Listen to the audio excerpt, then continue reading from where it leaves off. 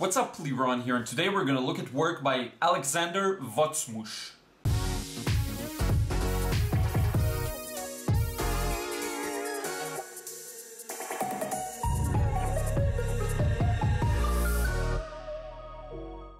What's up, Liron here. Thank you for joining me in another episode of Painting Masters. In this one, I want to feature artwork by Alexander Votsmush. Votsmush is actually a nickname based on his real last name, just a play of the letters, which is Shumtov. Okay, so that's funny. He's a watercolor painter, very, very unique painter from, originally, I believe, from Crimea, the peninsula. I'm not sure where he lives now, but his work is fantastic. So I read a bit about him, and I'm actually going to link to an interview in the description box so that you can check it out and read it fully. He says he discovered watercolor in kindergarten, but he only really got it later on in life after art college, I believe. I actually wrote some stuff down for myself, but yeah, after art school. So he has a very unique style, and honestly something that I haven't seen anyone else do really, really unique. It kind of reminds me of a surrealistic, impressionistic, Salvador Dali kind of thing. He has a very similar feeling, though it is very different, and I really think you should see it for yourself in order to really understand it. But I will say this, it seems to me he has amazing control of the medium, and then he distorts reality and makes it a lot more interesting in a very unique way, okay? So skews things around, plays around with the perspective, really things that I haven't seen a lot of people do in watercolor painting specifically. So I'm actually quite curious to know later on. If you leave a comment below, let me know what you think of this, and also if you know any similar artists to him in watercolor specifically. I'm very curious to know. But in any case, without further ado, let's jump straight into his paintings. We're going to look at a few and then go over a main one and focus on that. So let's get started. Okay, so I'm very excited about today's episode because it's so different than what we usually see, and I thought it's gonna be a nice idea to show you the artist itself just before we take a look at the painting. So this is what we have here. This is Alexander.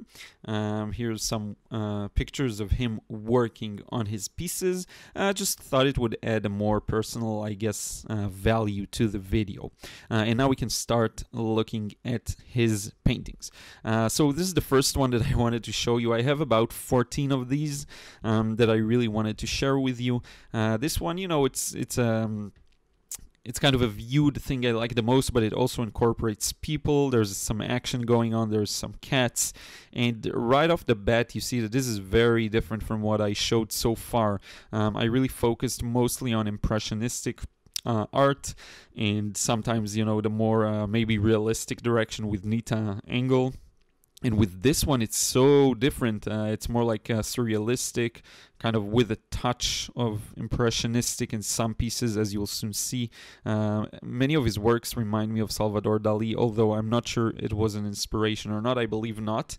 By the way, I forgot to mention in the start of the video, he uses, I believe, Shmenka.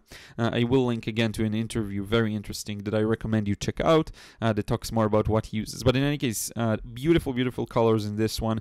He tends to use a lot of grays, and a running motif you'll see throughout all of his work is his excellent control of wet in wet. There are so many areas that are blended that it's, look at all of these areas here to the right. Everything is blended together, and it just works really well, and it takes a lot of control to do that.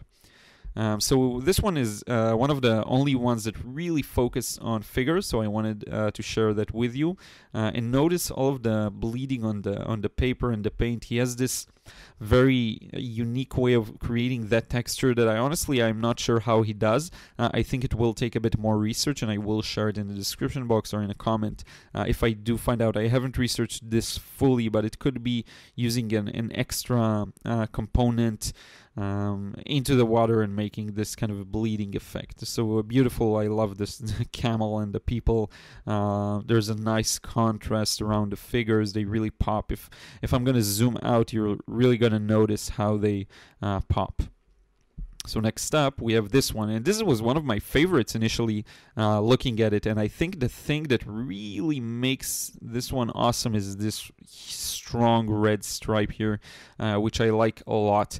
I think that without it, it wouldn't have the same interest, the same depth, and many times when I try to abstract it with my fingers right now, I get a very grayed out look, and I think to myself, many of my paintings lack that kind of a point of strong color like in this one. Now notice how the red blends, but it still is around the figures, so he probably is using, I read in an interview as well, he's using masking fluid for some of his work.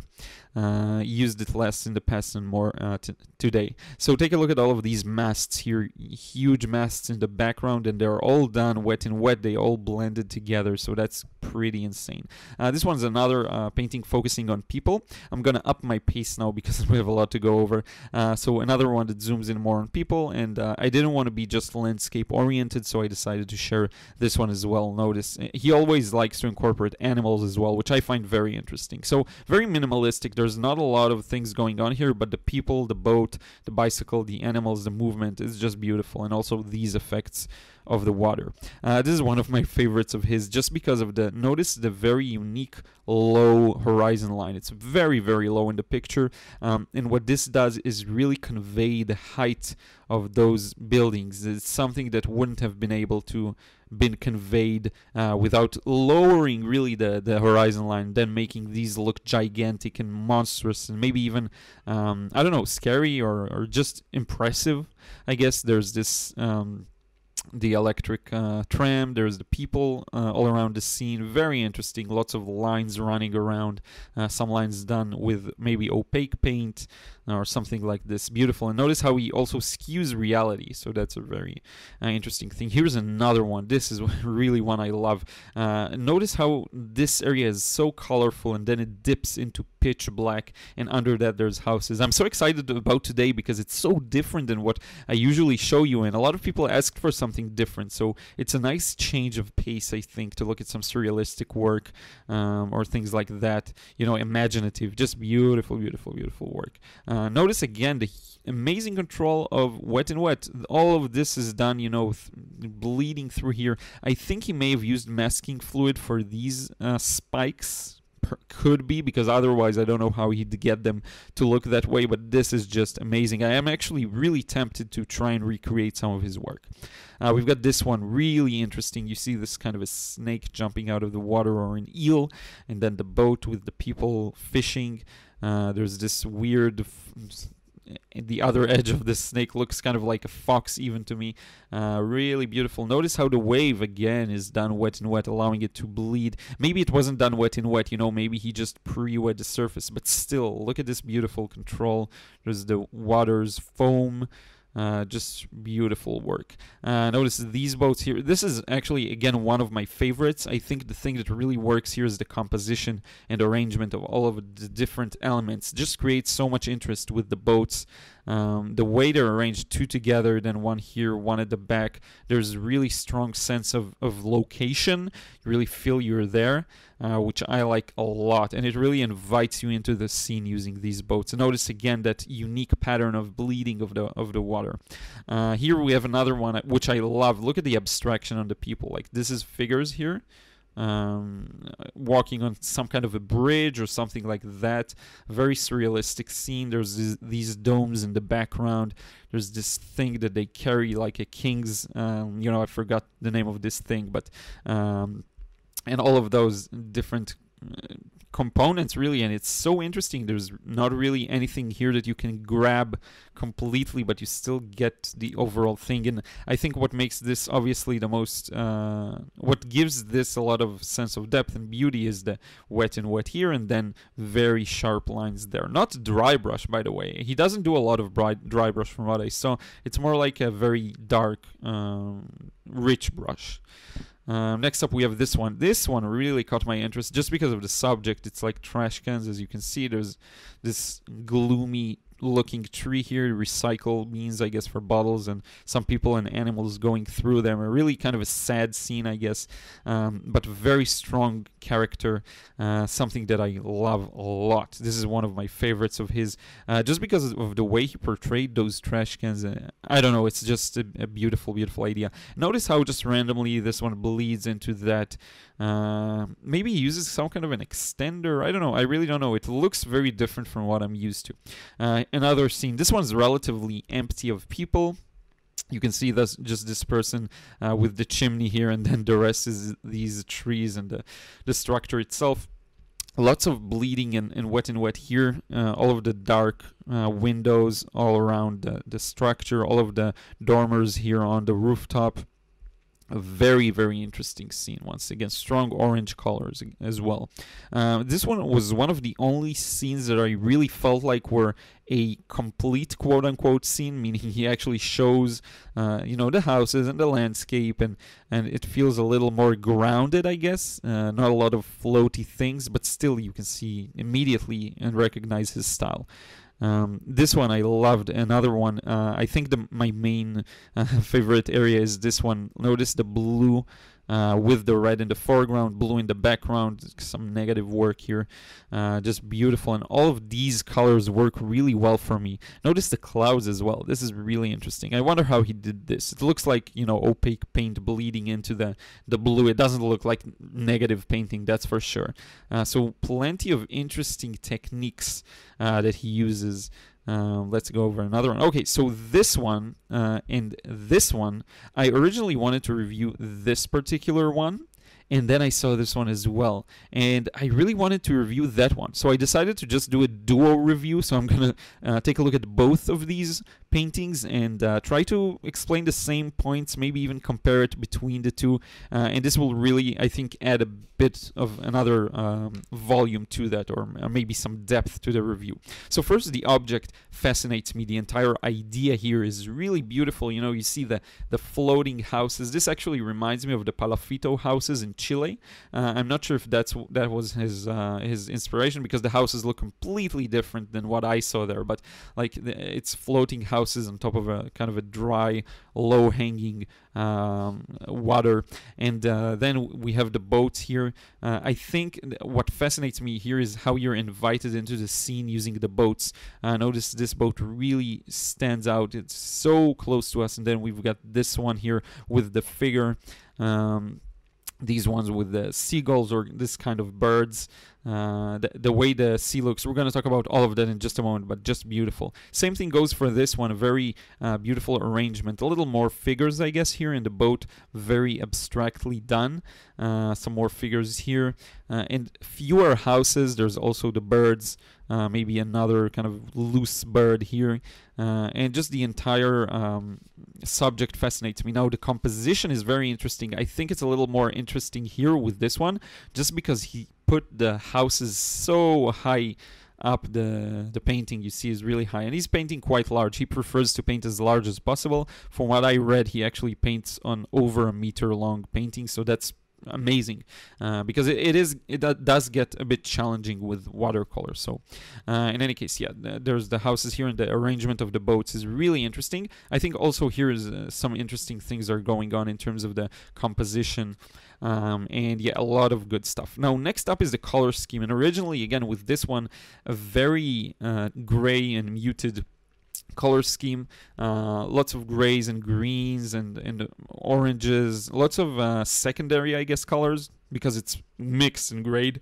So you've got the green in the ocean, you've got a bit of purple on the boats, and a bit of purple in all of the structures, and then you have the orange. So this really makes use of the secondary colors. And I think what's nice here is that you see the rooftops are among the purest colors here, so your attention really gravitates towards this area after it finishes with the main keys of points of interest. Here you can see a more colorful color scheme, I guess, a bit more blue, and then the purple in the background, some yellowy gray here, and on the houses themselves there's a lot of variation. You can see a bit of yellow in this one, and then you can see a bit of red and orange, just a mix of them. My Bluetooth mouse, sorry about that. So a lot of interesting things. Here you notice the ocean is very dull. There's a lot of dirt in it, which is something very interesting. So it actually connects to my next point, which is masterful use of wet in wet. And this is, again, something we saw so many times up until this point. And it seems to be really his specialty. The whole wet in wet. So notice how by doing these wet in wet and then contrasting them with these elements that kind of look like masks, I would say. It's really a bizarre scene, but very interesting. Notice these look like faces, and they're done more sharply, and these ones were allowed to kind of blur into the water. I think this, and notice in the distance as well, it just takes so much control. Same thing here for the skies. Notice the clouds and how they bleed, and then you have this light spot on the bottom of the cloud. Very interesting. Just a very interesting scene in that sense. Here, same thing. I think the wet in wet really comes through with the clouds and with the details here. This looks more like a shore, of course, and then this is where the water starts, and this one is already inside the water. So I would say really it's a bit more visible here. Also, a lot of the details on the houses here were done probably wet and wet. A lot of bleeding things where the areas where the colors merge together. You can even see it here in the distance. So very just amazing. I love when an artist masters the medium and then decides what to do with it, you know, because many times you see artwork that lacks and it's like under the guise of a style, but it's not really, it's just lack of abilities, and I'm fine with that. You know, no one has to be the best, but I much more am, let's say I'm more impressed by this kind of thing. So yeah. Now, another thing that really interested me were the sticks, or the things that make the houses a little taller, you know. All of these wooden sticks, that's how I imagine them at least. They appear to have been done very, I would say, very skillfully as well, you know, just one stroke. You don't see any inconsistencies in them, and they're also quite light, which I like. Their value isn't too dark. It's true for this one as well. It was kind of done with maybe orange stripes and gray stripes, so I think the orange ones represent the ones closer to us, and the gray ones the one further from us. You can see this here. Closer, further, closer, closer, further at the back. Same thing here. Closer, closer, closer, and farther at the back. So this is really interesting, and I think it's really masterfully planned, because if they would have been darker, it would have been really taking a lot of the attention from the top area where the houses are. Same for this one, but the way he did them was just right. It's not too much, it's not too little. It's really great. Now finally we have the figures, which are adding this story to this, and it's really making me curious. You know, this one seems like a fisherman. He has this rod or whatever, and there are some people here. I don't know what they are doing on some kind of a journey. The reflections are very interesting. Here, I think this captivated me a little more. This lone figure here, dressed up in a very interesting garments. It has this puffy thing around its neck. So very interesting. It makes you wonder what they're doing here. What's the purpose of this? Because this doesn't look like a fisherman to me. Maybe they're going back to their home, but how would they even get up there? So it's very interesting, this whole thing here. There's a strong story, and this is true with all of his paintings that I saw. And if you go back, you will see that every painting has this interesting story going on, just like all of the art we've seen so far. But I think he has a stronger, more illustrative approach to actually sharing a story. So anyway, this is it. I really hope you enjoyed this one. We're going to wrap up the video soon. I just have to say that I'm highly impressed by him, and I do want to try and maybe recreate one or two of his paintings and see how that goes, you know, just to experiment, to taste it. And I think there's a lot of value in doing something like that. So in any case, I'm going to now conclude the video. Thank you so much for watching. Let's wrap it up. Okay, so this is it for today. I really hope you enjoyed this episode as much as I have. His art is just incredible, and it really made me think, and maybe it made me understand that it's maybe okay to think outside the box and to change things up in ways that are rather unexpected, because I think I tend to get into patterns definitely when creating, and I think it happens to everyone. A lot of my artist friends say the same thing, that you kind of get into a pattern of doing things the same way, and it's just not that beneficial to your growth, let's say, over a long period of time. So in any case, I hope you enjoyed this one and it opened your horizons. It's just beautiful artworks, the one we focused on.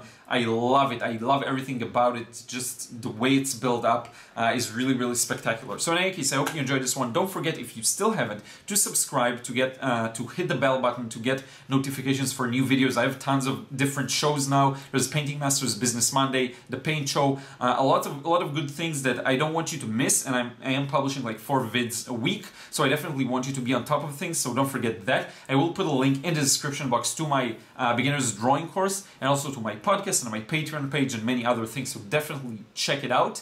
And this is it. I will see you again in another vid real soon.